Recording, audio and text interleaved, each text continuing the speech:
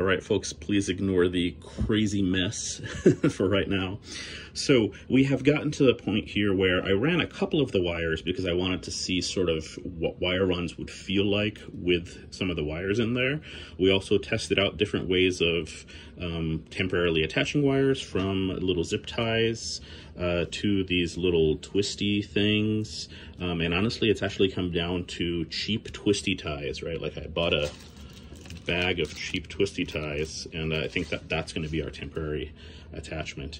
So now that we've sort of figured out some of the wire runs, we have shifted to using ribbon to mark off the lengths for each of the different spots. You'll see this ribbon going to different places, and we figured out the routing for everything. So every connector has either a piece of ribbon on it or already has a little wire on it.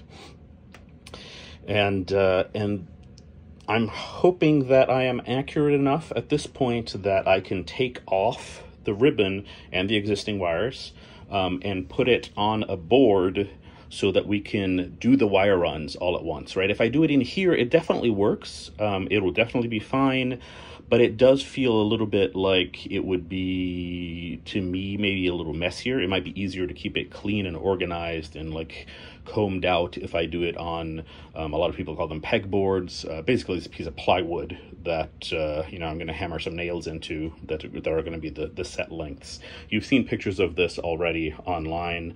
Vans Air Force has a great thread on someone who did this already. So take a peek at that. But we'll have a couple more videos on how this progresses.